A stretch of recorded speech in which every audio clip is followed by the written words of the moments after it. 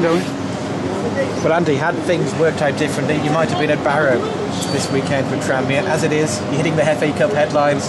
How good does that feel? It feels great.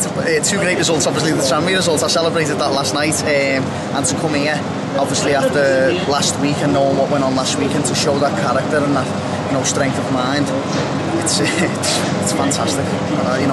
I couldn't have imagined my debut to go like that. I'm just so thankful to the gaffer for bringing me back. You couldn't have written a better script, could you? 1-0, Andy Mangan, the match winner. No, Conor Goldson might disagree with me, but no, I couldn't have wrote it myself. Conor thinks that always happens when I play. He's a good lad, isn't he? But listen, I've got everything to thank for Scotty Byrne there. It was an absolutely unbelievable ball. I think we played really well actually as well. I think we played some great football. Obviously they're going to have the moments, but I think it was the right result in the end. What are you thinking though when the ball hits the net at the end of the ground where these noisy town fans are as well?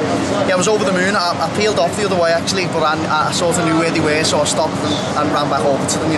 I'd just like to thank the fans. Obviously they gave me a fantastic reception today, and hopefully I can start repaying them. I know a few of the fans will probably be a bit sceptical about me coming back, but I'm really excited, and I'm going to give everything to help the club.